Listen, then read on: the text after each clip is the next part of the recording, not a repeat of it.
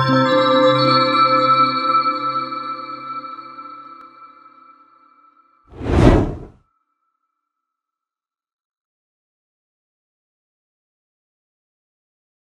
afternoon, everybody, and welcome to this afternoon's session on SIRI 2.1 and the changes that are in it.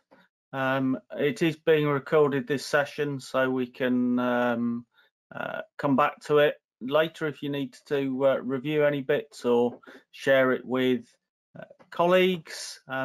Please do feel free to stick stuff in the chat to ask questions, and we'll have an open session at the end, because SIRI is quite a complex standard, and I'm sure that there'll be things that crop up as we go through it that you want to know a bit more about.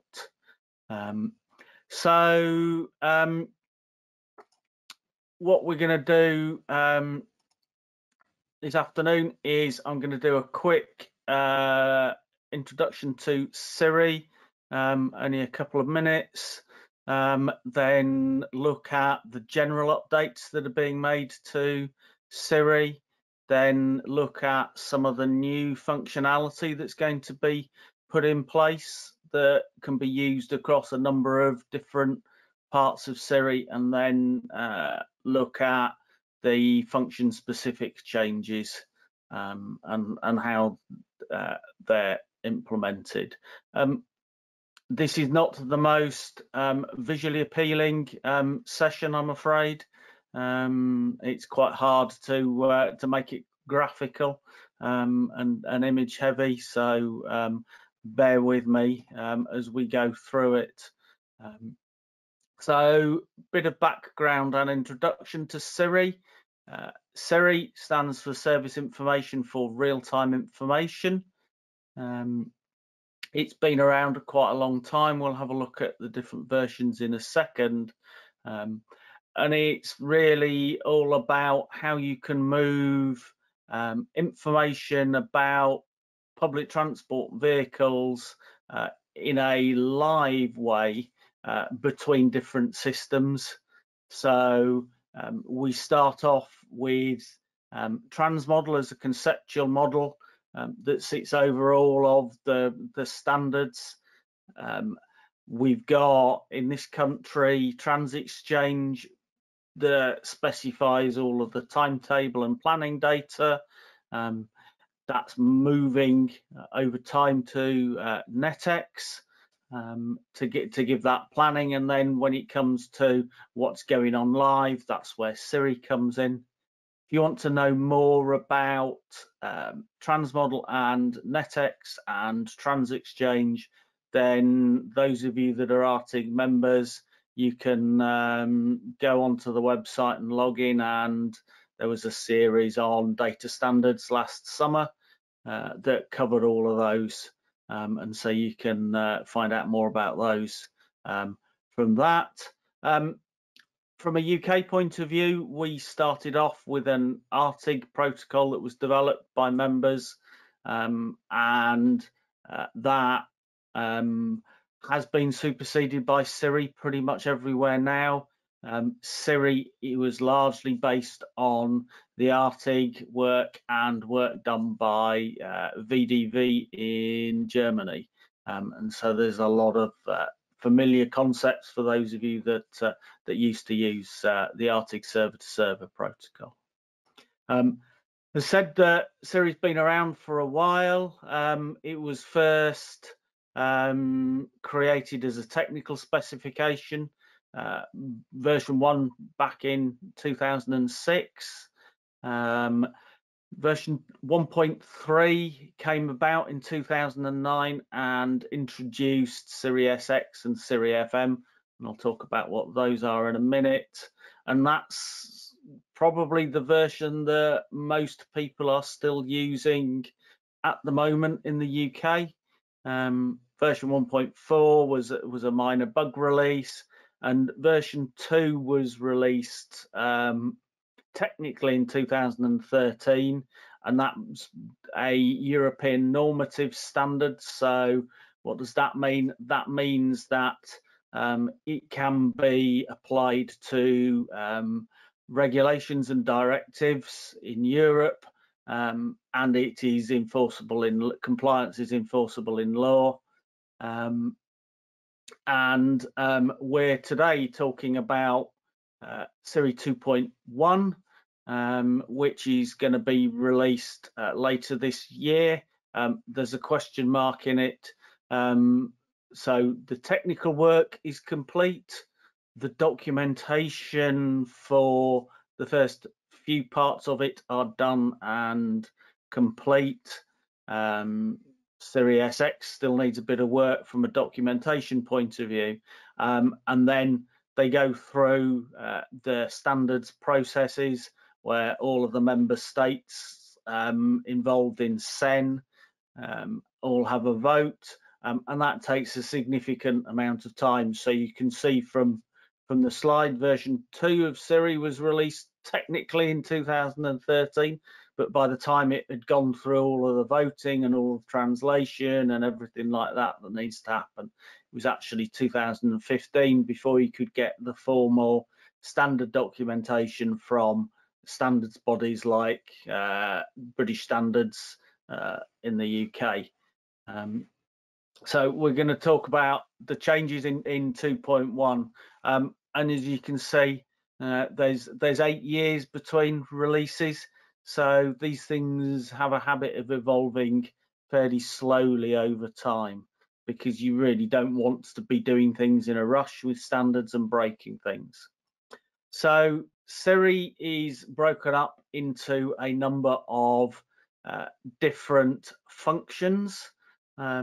So there are some common services which all of them share and are actually shared by NetX. So, for example, things like subscription processes and the processes for requesting data and just getting back what you're asking for, not just the subscription where you can ask for data and get sent any updates as they're produced.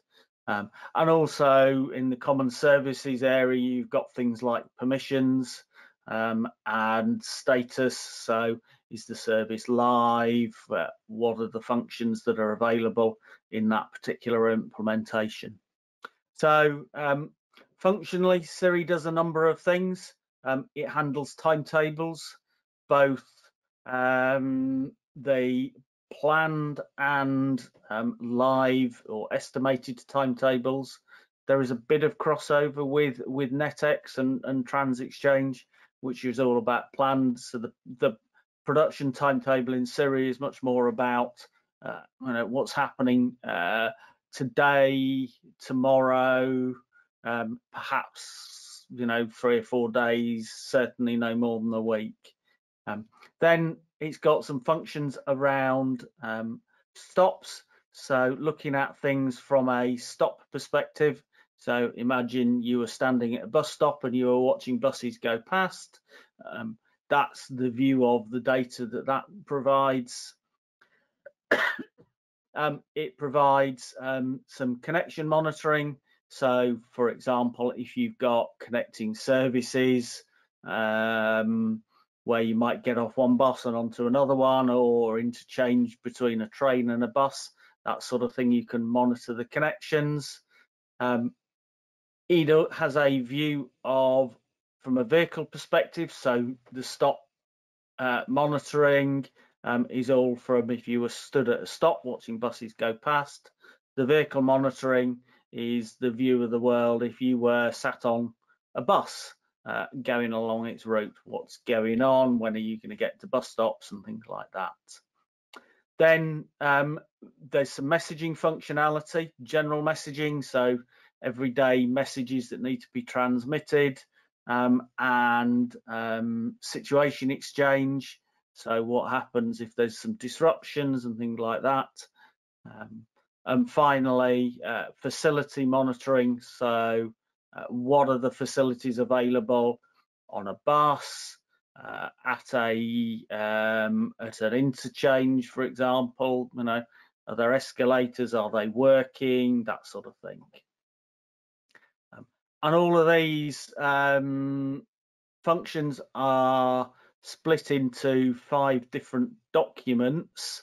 The first 3 parts, 1 to 3, cover most of the functions. The ones that were in the original standard. Part 4 is all about the facilities, and part 5 is all about situation exchange. And there is some work that's going to be starting fairly soon that's going to look at a part 6 to look at what happens and what do you need to do to effectively intervene to manage services.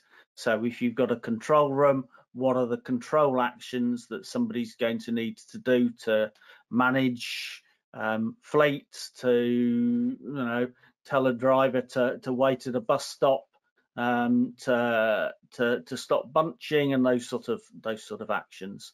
So there's a part 6 that's being talked about, and work's going to start hopefully later on this year on that. So parts 1 to 4 have already been submitted to CEN for version 2.1. Part 5, we're still making some tweaks to it prior to submission.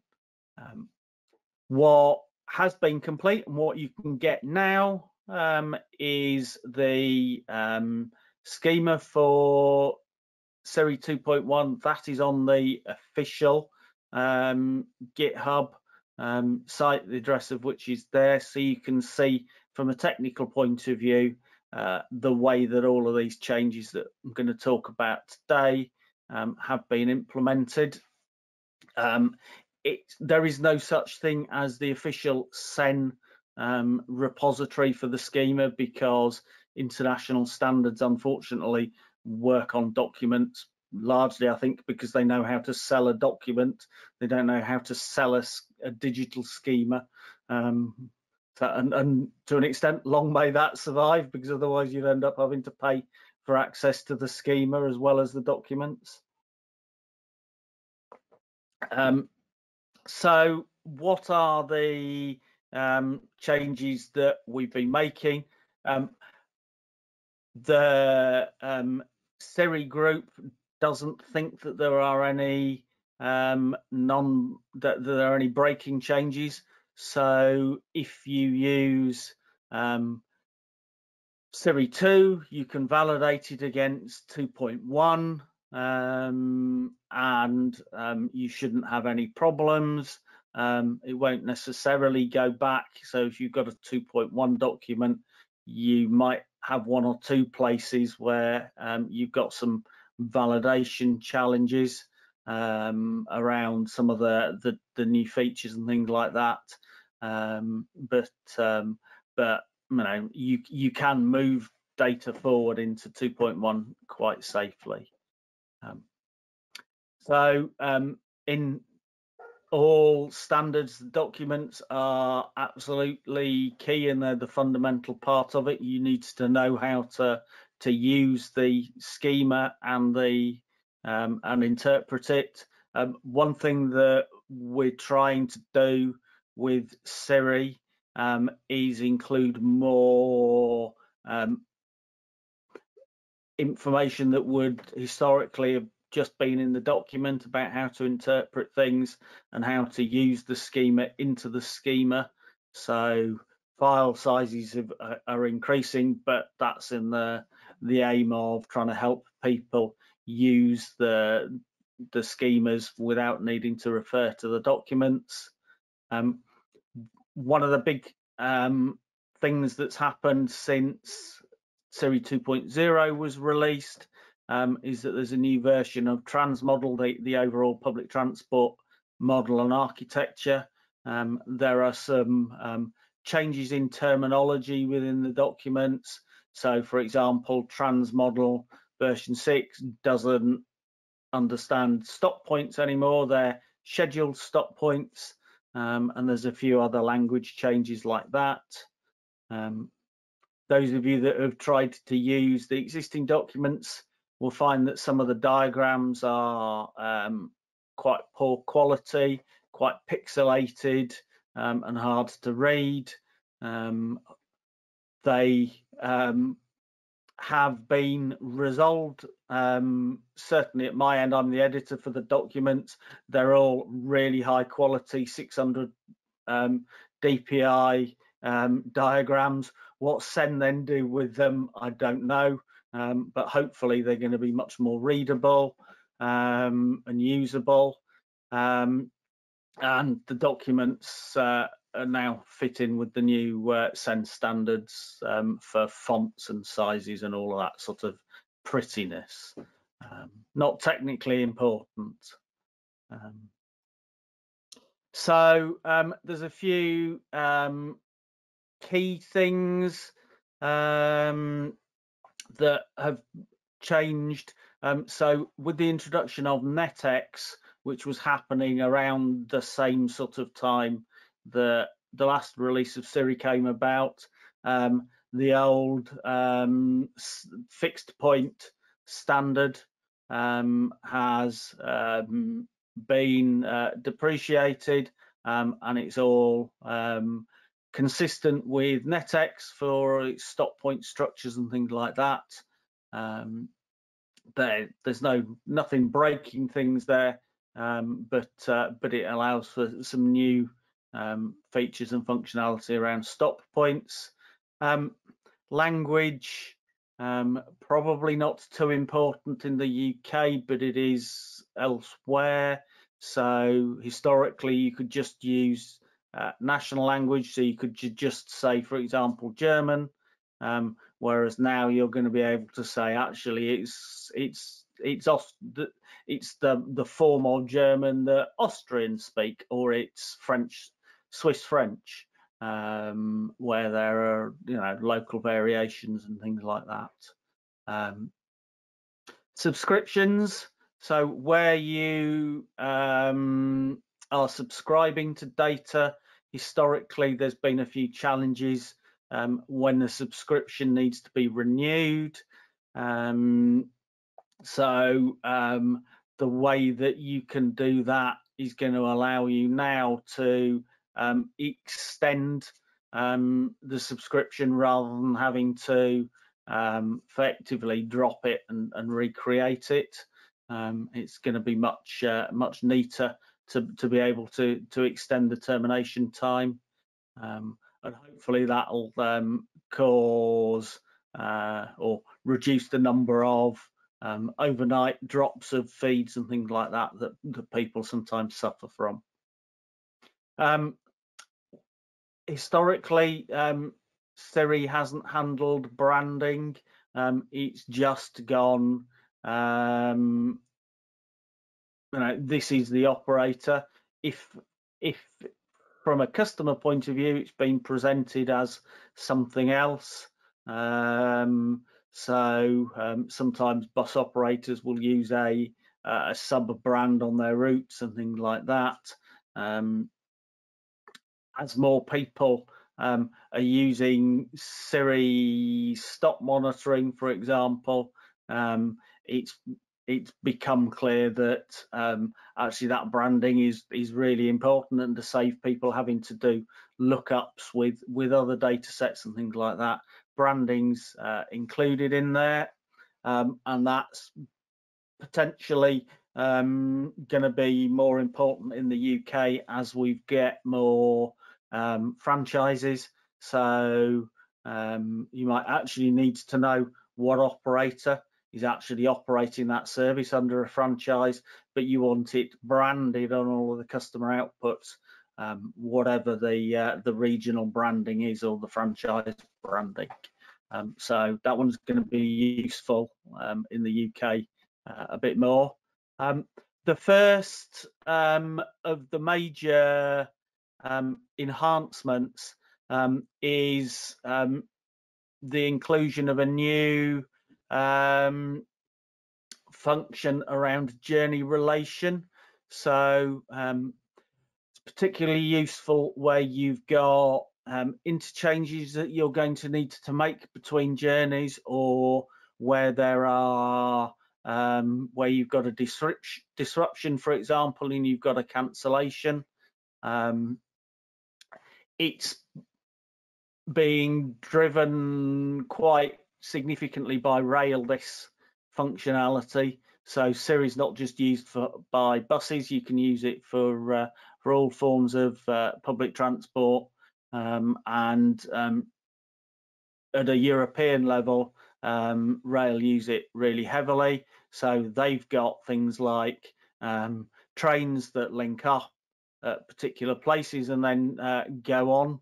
So, and we've got a few in this country, but less than continental colleagues. So you can have, for example, in the top diagram, a journey that starts off with two trains that are joined together, and then they split at a particular point, or perhaps you actually do it the other way around and you've got two feeder services that join together to form one for the final part of a trip.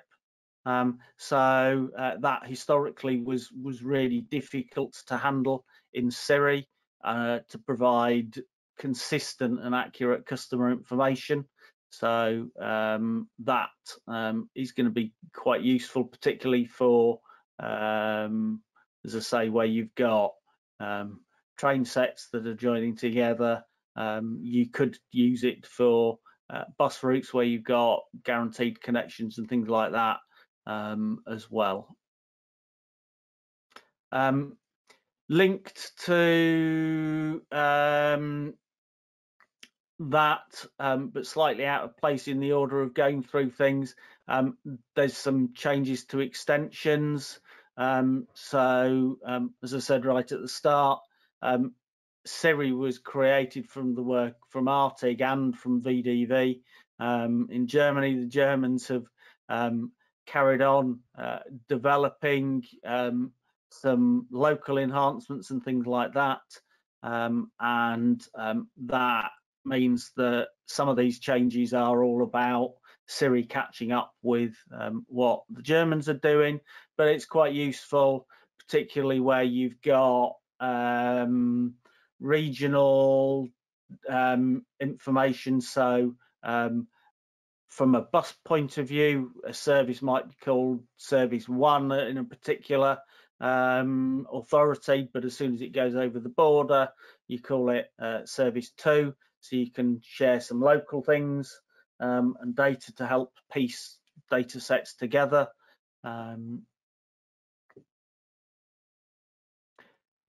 And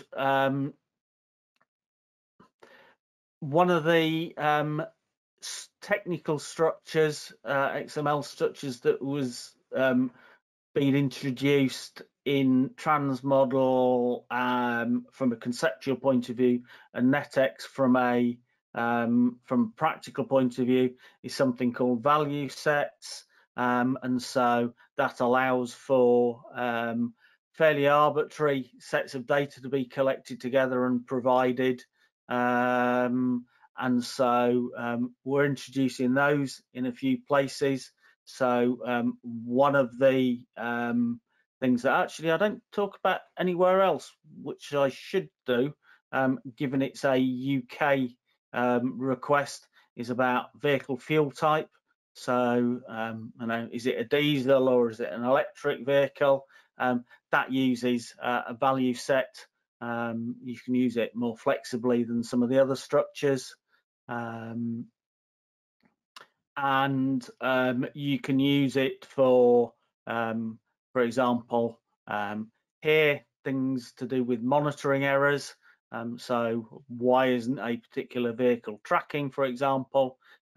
You can classify things, you know, such as GPS problem or a radio connection, that sort of thing. Linked to journey relation is the development of train formation and compositions. So up till now,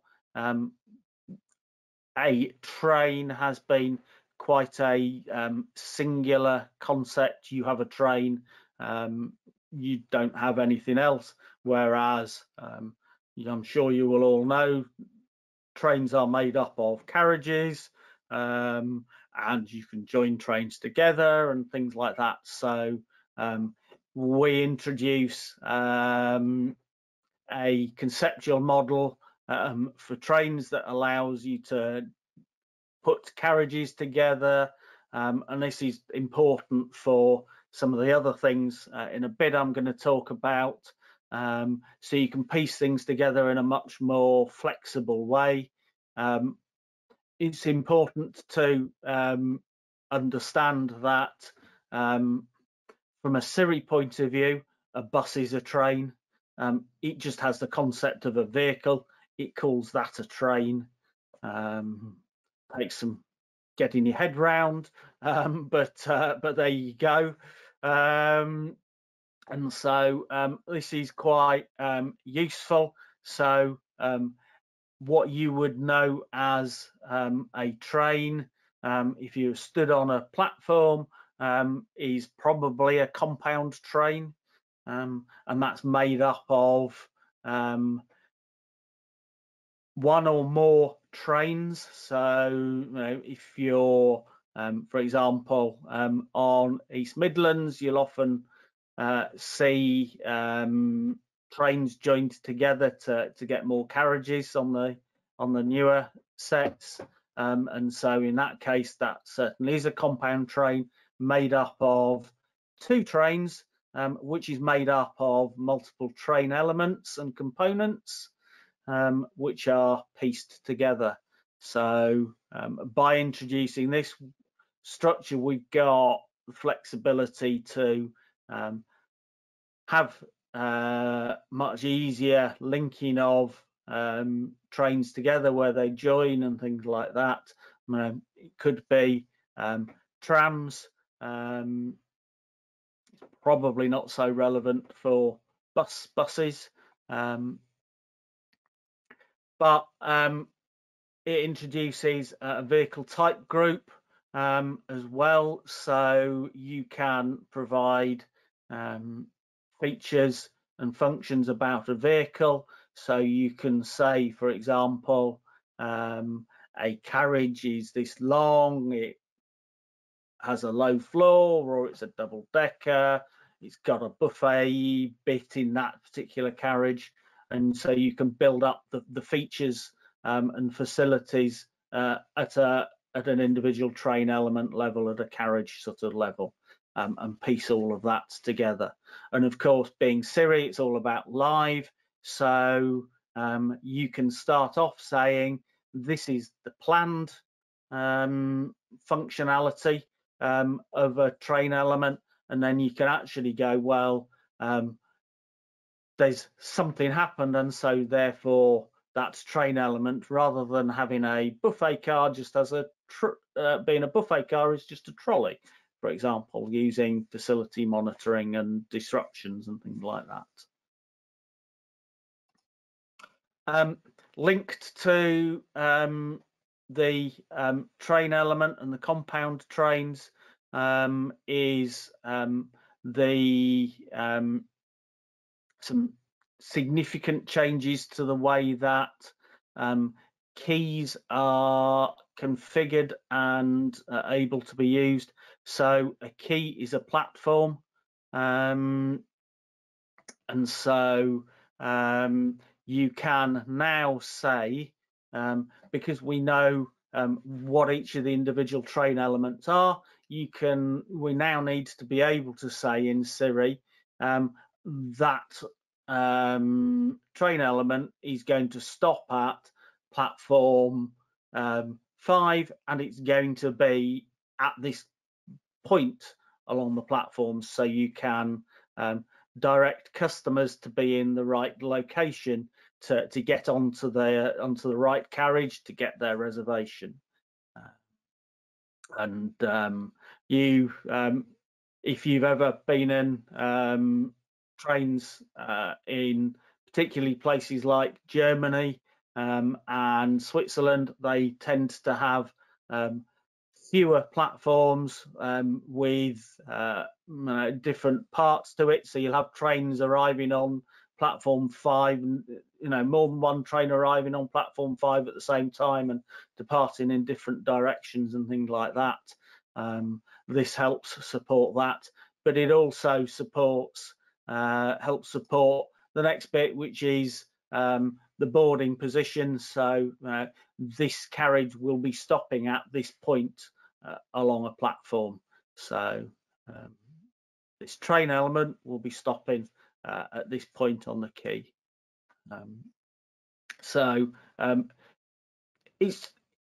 We've done some modelling with some of the bus stations and things like that, and we think it will help some of the more complex bus station assignments and things like that, because, for example, historically it was quite difficult to have a vehicle dropping off at one point and picking up at another. This makes it a bit easier to handle that in Siri. Linked to keys, we introduce a flexible stop location. So you've historically not been able to do anything very useful with Siri for demand responsive and flexible services, where somebody's pre-booking a service and they're going to be picked up at home or on a side of a road. That's been really quite difficult. So we're trying to make that easier. I think there's still some more way to go on this potentially, as we see newer, more flexible and different approaches to demand responsive and flexible services. So I think that this is one that might need to evolve slightly over time, but it seems to cope with most of the use cases that we could come up with.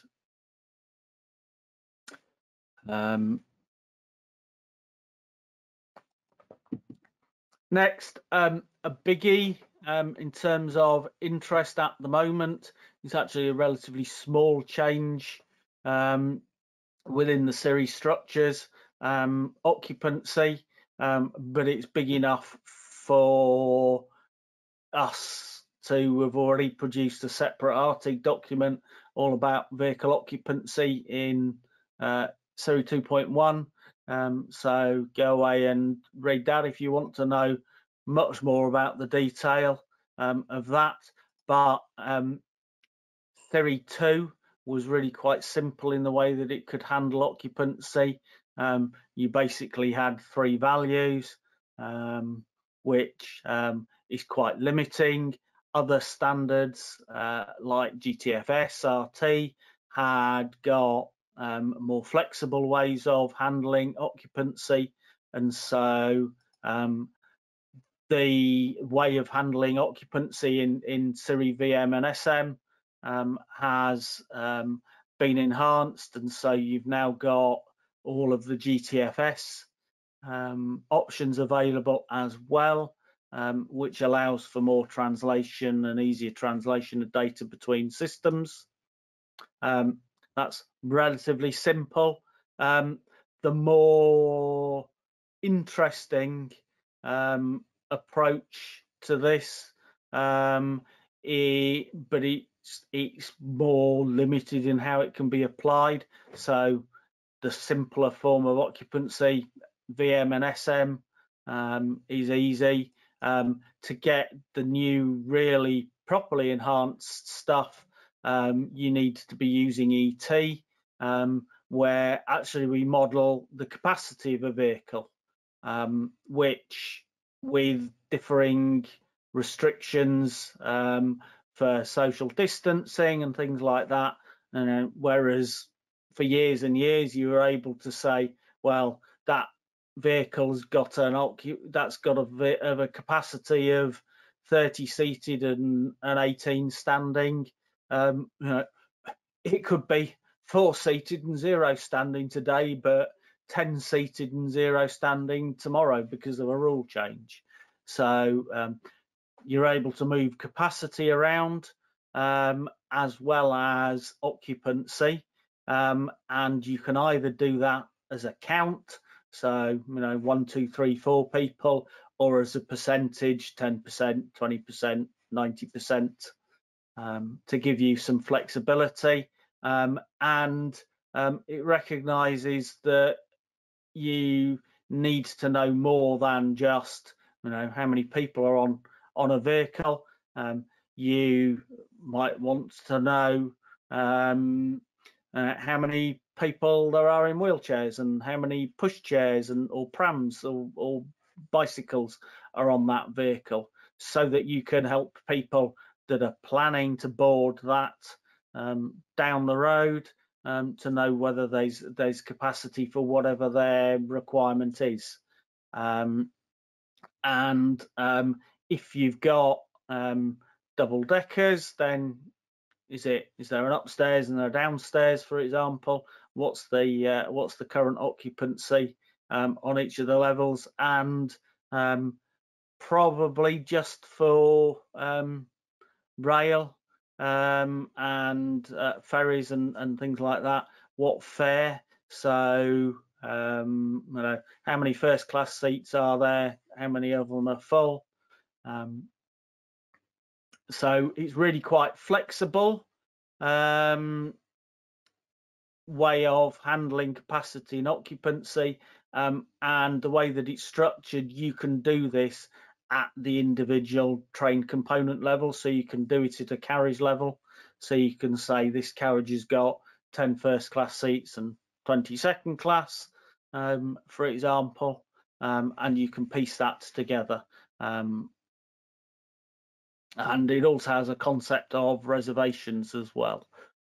So you can help provide more accurate, likely occupancy downstream. So that was occupancy. There has been a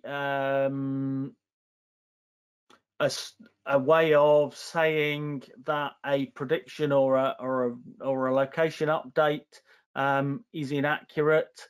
There's some improvements to the way that you can provide reasoning. Why is that prediction inaccurate? It's stuck in a traffic jam, that sort of thing. And so hopefully that will be useful, particularly when you start to look at new features and functionality, for example, with the control actions. So a control room, a depot might want to know why a prediction isn't as good as it could be. One of the bugbears of Siri when you're using it in big systems is the filtering. You tend to get very large dumps of data going on, so there's some more filtering capacity. So it introduces things like filtering by vehicle mode. So yeah, I just want buses or I just want trains, different product categories, stop points. So you can say, actually, I'm only interested in this one stop. Don't send me anything else. So if all you've got is Siri ET, for example, you can say, I'm only interested in the estimated times at a particular stop, even if there are multiple vehicles going past it. And you can filter by validity as well. So I'm only interested in data that's got a day look ahead, for example, rather than if you were able to get a PT file for a week ahead, you can actually filter it more locally. Within SX, there's the ability to filter by user need. So you can query a disruption system and say, actually only tell me about things that might affect me with a user need because I'm in a wheelchair. or I'm partially sighted, that sort of thing. And you can also do some requesting as part of filtering on the shortest cycle time. So actually, I'm only interested in data that's been updated at a particular frequency. So those are the changes that cut across different SIRI functions. Within SIRI PT, you can remove journeys and interchanges from data sets without having to redo the whole lot, and you can do that silently. For the rail industry, that seems to be a big deal. There's some improvements for where you've got effectively connections and interchanges, so feeder and distributor journey references are improved to help cross-journey planning. Within SIRI ET, there's a few more changes. So there was actually quite a lot of problems with where and how you could record call updates. So when a vehicle was updating a stop, it was really quite inconsistent into the different bits of ET where you could do things, but it sorted out that, and as well as being able to get actual arrival and departure times just as incremental updates. So one of the use cases for SIRI ET is to get data that you then put into your performance management system, your historical reporting system. So actually you're not interested in any of the planned, the predicted arrival and departure times. You're just interested in what actually happened. So this helps with the filtering for that. Occupancy we've talked about, prediction inaccuracy we've talked about. There's some improvements and more consistency issues resolved around arrival departure status, as well as boarding activity, which was, if you've ever tried to use it, horribly mixed up. And because of the changes to keys and boarding position, there's some updates to stop assignment, as well as being able to do some more clever things about linking scheduled stop points to physical locations to do with the flexible service stuff. And just like PT, interchange connections, so feeder and distributor services, and journey relation comes into that.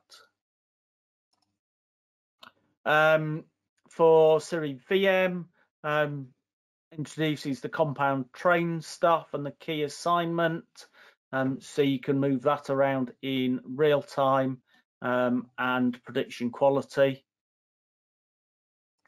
SIRI SM, again, the same stuff, compound trains, key assignments, and prediction quality. So the first two are quite important if you're trying to present stuff to customers, and you've got a display at a platform or a bus stop, for example. They can be quite useful, and SM's got the more detailed occupancy. FM facilities monitoring, there's been quite a lot of work and change to this. So as NetX has developed, there's been quite a lot of development of the facilities model in that, and so all of that's brought forward into SIRI FM. And we introduced new modes. They're not really new modes, they've been around for a while, but they're new modes for transport planning and information systems. So, you know, bike, car, scooter, all of the things that you hear a lot about in the press. So it allows us to handle that. So you can have a facility at which you can rent a scooter. You can find out how many spaces there are if you're bringing one back, or how many scooters are at a particular location, and you know, charge levels and that sort of thing, as well as being able to update the location of a facility on the fly. Never thought needed up until you start to handle new modes where you might have bike drop-off points and collections that are moving around and vary over time. Quite an important one from an accessibility point of view, able to classify features more aligned to user need. So, you know, is it suitable for wheelchairs? Historically, you've just had a series of features and you have to piece that together. So, you know, if there's an escalator or stairs and no lift, then actually that's not wheelchair accessible, but you can make some generalizations within this, which will be quite useful in advance of journey planners and information systems being able to do some of the more complex piecing together of information to come up with a result. Also within FM, monitoring information. So the concept of being able to monitor how many bikes are at a bike, you know, park type arrangement, and how often that monitoring is taking place. So, you know, if that's only monitored once a day at 8 o'clock in the morning and it's 7 o'clock in the morning, you might have a different level of confidence than if you were at 8:05 in the morning. Again, all of the new mode stuff about, you know, how many vehicles are there, how many seats, all of that sort of thing, and a couple of different ways of counting that, a bit like occupancy. You can have it as actual numbers or as percentages. The last one is SX. Again, there's been quite a lot of work done here. A lot of it is as a result of other things happening and needing to catch up with that. So things like effects scope. So when you define a disruption, you can now more flexibly say this is what the disruption affects. You can get more granular. So you could actually say this bus stop is only closed for a particular bus operator or a particular line, for example, whereas historically the bus stop was closed or it was open. It introduces concept into disruptions of user need to help make it more personalized. So, you know, the lift is out, so therefore the disruption affects people with a particular user need. One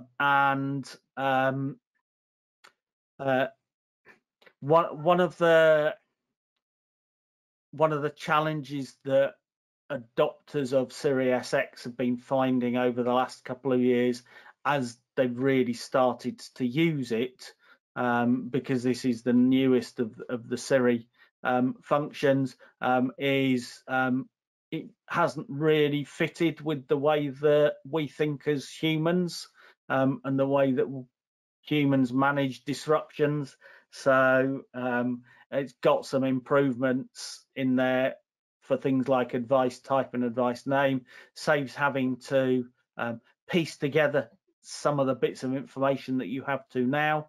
So you probably find most messages that you want to present to customers being put into advice type and advice name in future.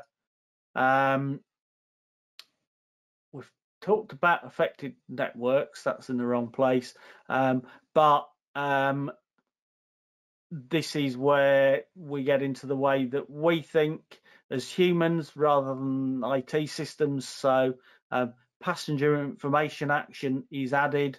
So typically as humans we go, so there's a road closure, this is why, this is what it's affecting, this is what we recommend you do, and it's going to last for a day. That was really quite complex up till now. So the introduction of passenger information action hopefully helps make SX much more usable in a way that data consumers of SX can use more easily. There'll be less having to piece bits of information together and things like that. The biggest bits of change to SX are quite geeky underneath the covers. So a lot of the enumerations to do with why something's closed, or whether, things like it's a thunderstorm or it's heavy rain and things like that, they're all linked to a standard called TPEG, which comes from road data and road disruption stuff. Historically, they were all linked very tightly to TPEG. So they would say things like PTI_03, and that's what you would supply, and then you would look up what that code was. Well, TPEG has changed quite a lot in the last couple of years and will continue to evolve, and so therefore rather than being tied to the detailed enumerations, it's moving to descriptors that match with TPEG and the DATEX equivalents, which is another standard, and so that means it's more flexible when it comes to changes in the other standards. And the other one is the UMS group, the German body that's a bit like Artig in that Germany's a federated country, and each of the different regions works quite independently. And within VDV, they've got a group that's trying to consolidate what each of the regions is doing, and that means that there's quite a lot of tweaks underneath the hood that don't change things too much for most users, but it's really important for the Germans and the Swiss, because the Swiss follow what the Germans do really quite closely. That's SX, and that is all of the changes. Has anybody got any questions? Nathaniel's asking about capacity for wheelchairs and prams when it's crowded. Yeah, so people might be standing in that space. That's an interesting one. That gets to passenger counting and that sort of thing. Within Artig, there's a working group at the moment looking at passenger counting, and we've touched on how you might count or see whether a wheelchair or a pram space is full or not. So it's quite challenging. I think it's probably the result of those conversations at the moment. Hopefully you've not all gone to sleep, because I realise that there's quite a lot of technical stuff in there which won't make sense to necessarily all of you.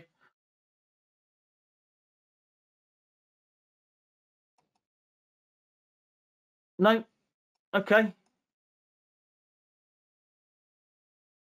Nathaniel is asking whether Artig is involved in IT for PT activities.